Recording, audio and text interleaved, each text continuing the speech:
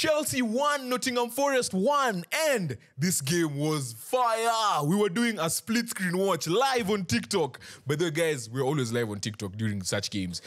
It's actually wild because on Thursday, United and Chelsea were playing at the same time. Today, United and Chelsea are playing at the same time again.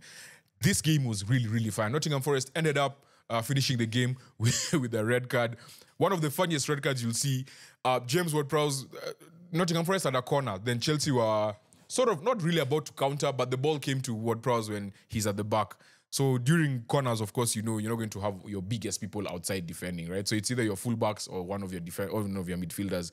So the ball comes to him, and then he miscontrols it, slips, and then he sees Jackson coming for the ball, and he's like, "Nah, bro, nah, I'm going all in for this one." He just dives, whoop, holds the ball. It was an amazing recovery if it was rugby. But this is football we're playing. And that was a second yellow card. And he knew he was already walking off before he was even shown the red card. He had to be called back to be given the red card to go back outside. And yeah, so that's how Nottingham Forest were playing with 10 men. But the game was insane. The one thing I'll say about Chelsea is, first of all, we have so many Chelsea fans who watch this channel. Mpaka hata nimeshangaa. Nashangaa kwani tumepata fans wengi wa Chelsea aje. So I'll be doing a lot more effort because some of you said, oh, we don't do enough research.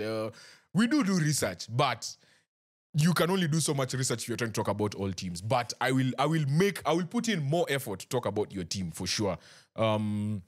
So one thing I realized is that the width was really causing Nottingham Forest problems. The width Sancho and Madueke had was allowing Cole Palmer to just roam in the middle. Nicholas Jackson, Nick Jacks has also become very good. This is one thing that I've seen that he's developed since Villarreal. I didn't see this in him because 2 seasons ago I watched a lot of La Liga. Last season I watched a bit of it, not too much. This season I'm also trying to get back to it. But he's really improved as someone who drops back, picks the ball from defense or the middle of the park, and then just passes it off and runs straight. Like run straight to occupy those spaces to make sure that Nottingham Forest have something to worry about. So his dropping in midfield was really good, but the wing play is where everything happens. Madueke and Sancho, they are so wide, and then when they get the ball, they're literally attacking in those spaces. Malo Gusto is now allowed to come into the center. Cucurella is just being his solid self, typical, like, no nonsense. Me, I'm just going to do things that are going to help the team, and just a reliable human being. He just looks like a reliable human being. Forget about a football player. He just looks like a reliable human being. That's why I really love Cucurella. And if you guys watched during the Euros, he was one of my standout players. He was one of 5 standout players alongside Kadiolu, Calafiori, Tijani Reinders. Like, he was one of those players I was like, dude, this guy is going to kill it this season. And he's clearly usurped Chilwell as the starting left back. Because what he was doing for Spain showed me that, because he was at Chelsea, he was struggling. Mind you, Chelsea, yes, they're a talented team, but they're not dominating teams and not dominating. So I saw him in a struggling side, and he was a shining light in a struggling side. And for him to go to Spain and actually also be a standout performer and not get benched, considering the talent they have, it was obvious to me that he was going to start the season well. So Cucurella to me is I would actually say one of the, to me, he's in, okay, this is out of the blue, so I haven't thought about it, but I'm struggling to think of, let me just say top 3 left backs in the league. Because I'm struggling to think who I'd put over him. But I don't say he's the top, because I can't think of it right now, but I'll think about it. But yeah, the boy is good. The boy is good. So obviously, yeah, first half game ended 0-0. Then going into the second half, actually the Chelsea really peppered Nottingham Forest goal. Like they were really coming at them. They didn't have clear-cut chances in the first half, but it was either a corner Chelsea or a shot on target or goes off or the defense was just being tested severely by these, especially Sancho and Madueke. Then obviously second half, Nottingham Forest end up scoring.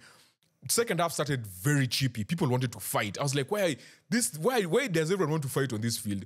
And then it extended to Nicholas Jackson being dumb in the middle of the park. The ball is going away from your goal. It's going towards Nottingham Forest goal. You're the only person, literally you and I can't remember who else. Was it Murillo? Not Murillo. It was either Milenkovic or Murillo, one of them. He's running back towards his goal in the middle of the field, and then you push him. And that led to a free kick, right? It was such a dumb free kick to concede. Okay, I get it. It's also not too close, so it's not too dumb. but it's James Ward-Prowse on the free kick. Like, he put it perfectly for Milenkovic to head it down, for none other than Chris Wood to just slide and make it 1-0. And Nottingham Forest, now the confidence is up. They almost felt like they were playing in the Liverpool game, because when they got the goal in the second half, they were like, okay, let's try and hold on to this and see if we can get a result here. And obviously they won that game. And I'm sure from that game they got confidence. They're like, okay, we're at another top club and we're leading 1-0. Let's see how we can close it out. But and then Anderson had a chance, a very good chance, almost a free shot in the D, but he hit it straight at Robert Sanchez, who to me was amazing today. I need to give him shout out because I've really talked badly about him, especially after his performance versus Brighton. But today he really came through. Then 57 minutes, Madueke scores to make it 1-1. But I want you guys to look at that goal again. In as much as Madueke scored, Cole Palmer got the assist. That goal came from Sancho's end. Sancho occupies defenders. Like, the moment he got the ball, the defender is looking at him like, yo, what is he going to do? Like, I have to... And then once he passes the first, because he has the knack, he has the ability to beat the first man. Akisha beat first man, si ni hivyo. Anakuja tu ndani vizuri, anakam ndani, and then he played it to Caicedo. Caicedo gives it back to him. And then by that time, amesakin kila mtu. Then he passes on to Palmer, who is now the most dangerous person. Sancho has destabilized the defense on that side. So I know the Madueke scored the goal, but what Sancho did in the build-up to that goal was everything. Then the ball comes to Palmer, who just lays it off, gets another assist for just passing the ball, right? It was like it was a great pass, but it's still an assist and it counts, so you can't take it away from him. Then Madueke does well to slot it into the corner to make it 1-1. And it's like that rejuvenated Madueke, because a minute later, he had a header that was saved by Matt Sells, who's another person who had a really good game. The two keepers had really good games. And then a minute later, again, Madueke gets another shot that goes over the bar. And at this point, Nottingham Forest just needed to calm things down, which they did for the next 10 or so minutes. They just calmed everything down. Then the next big thing was obviously Morgan Gibbs-White injury. It doesn't look good. And he was able to walk it off, but even the way he went down, it didn't look good. So, yeah. He was injured, he was taken off. It's one of the reasons why they added 13 minutes to this game. It took a while for him to get treated and taken off. So hopefully he'll be, it's not too long that he's out, but he's definitely going to be out. Then obviously we got the red card in the 78th minute. And then the next thing was in the 90th minute when, which I think was too long. He took too long to take off these guys. So taking off, to bring on Mudryk and Nkunku. I don't mind Sancho and Madueke going off. I just think you need to give those guys more time, because you're so stuck in those positions. Literally, your wing areas, you're stuck at the wings, and if you're fully fit, you're really stuck at fullback, right? Because you have Reece James, Malo Gusto, the best two right backs in any team, and then that side you have Kukurea and Chilwell, the best two left backs, like in terms of a duo, left back and right back. No one has a better duo than Chelsea. But also, they have many players, but no one has a better duo. So I think that because you have so many talented players, give them 30 minutes. Bring them in after 60. Take them off after 60 and bring whoever on, I guess Madueke was also playing really well, especially after the goal around the 60th minute. So you gave him a bit more time. Then the ball, then what happened? Then there was there was that big fight that happened just after the 90th minute. It was all to do with nothing. But I don't know how Kukurea was booked. He was nowhere near that. He was just chilling, gets booked. I don't even know how that happens. Then now Joao Felix came on. And this game was just from that point on, like from 90 moving on to like 103, because it was 113 minutes, 30 minutes added. Joao Felix header from the Neto cross. Can you believe they brought on all these guys? They brought in Mudryk, Nkunku, Neto, and Joao. But I felt like some of the subs were too... Actually, let me just confirm when the subs happened. I know for a fact the Mudryk and Nkunku ones happened in the 90th minute, exactly 90. And then Joao Felix and Nkunku came in the 81st minute. So not too bad. I guess also you don't want to make... Okay, I get it. I guess you don't want to make all those changes at the same time. But I believe someone like Neto should have come on a bit earlier. Okay, Nkunku came on 81st. I'm sorry. Nkunku came on 81st. So Nkunku came on 81st and Joao came on 81st. Then it was Mudryk and Neto who came in the 90. So... small mistake there. But yeah, I guess it makes sense, but I still feel if you're going to bring in Neto needs to come in earlier, in my opinion. Right? Neto needs to come in earlier. He has shown he can be a game changer. He's also one of the wingers who has scored for you this season. Has he scored a hat trick? There's been 3 players who scored hat tricks this season. There's been Kunku, there's been Palmer, and Madueke. So I think Neto had assist and goal somewhere.